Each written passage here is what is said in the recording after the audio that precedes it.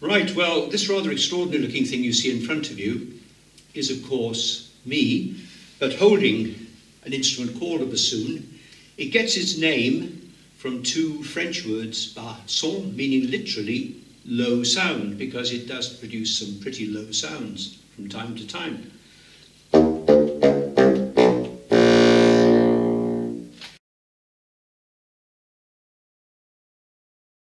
But it's worth saying that most other European people give it a slightly different name, all variations on the English word faggot, because when the instrument is in its case in bits, it does look like a faggot, an old bundle of sticks which was used to light the fire with. Put those sticks together and you end up with a tube that is just a little over 8 feet long, but double back on itself for convenience so that one player with two hands can deal with it. It actually starts here, runs down this side, turns round at the bottom because there are two tubes in this part, and then comes out through the end via this bell. The most interesting thing really, apart from its length, is its shape. It's actually a conical ball, an overgrown ice cream cone, getting steadily wider the further down it goes. And this, coupled with the sound production mechanism, which is a double reed, two blades of a very temperamental Mediterranean pondweed, this gives it its essential character. If you blow the reed, it sounds like this. If you blow the bassoon, it sounds like this, sometimes even quieter. Put them both together and wonderful things should occur. That's the middle note, no hands. But then, of course, if I start covering up some of these holes using keys as well, I can go step by step down to the bottom.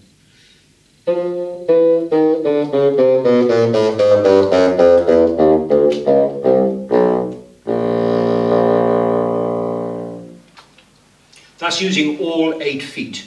8 feet of tube, which is not an octopus. And of course, the bassoon is quite well known for the sort of solos it plays down there.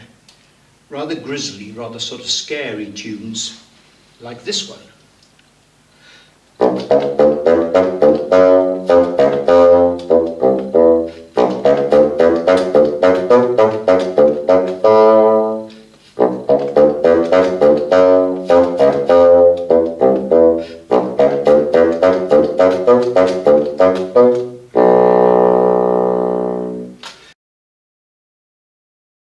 Lots of tunes like that. That was actually from The Hall of the Mountain King by Grieg.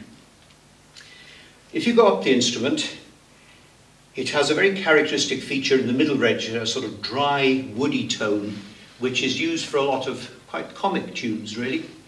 This is a piece that actually started life as a violin solo by a composer called Sanae, but has been pinched by bassoonists because they're always on the fiddle, and because it suits their instrument quite well.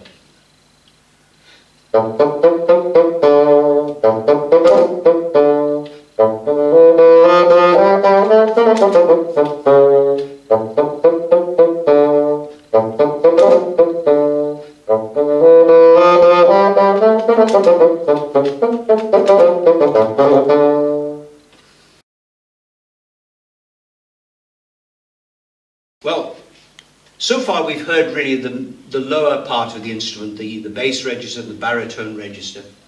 But the instrument, of course, does also have a tenor register, and it can go quite high. And here's a tune which is actually scored for bassoon and cor anglais in unison. I'm sure you know what it is, where it comes from.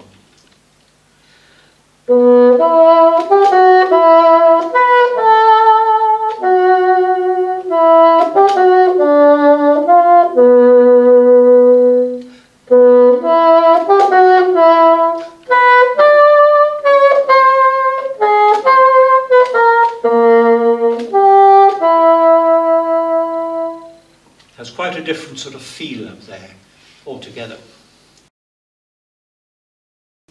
Well, there are two things about the bassoon that perhaps do serve to make it slightly challenging for younger people. The first is the size, but this is a full-size bassoon, but of course nowadays you can get mini bassoons, fagottini, fagonelli, and various other names like that, little instruments so that people aged about 9 or 10 can do it.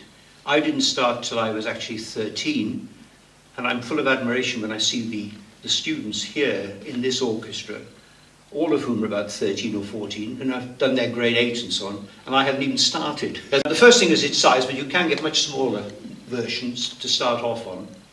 The second thing is the reed, but I think if you just persevere, and just do a little bit of practice every day, that's the thing really, because you build up stamina, you build up contact with the instrument. It perhaps is not one you can pick up and just do occasionally. You need a sort of regular contact with it, and then you'll find you get on very well with it, I think.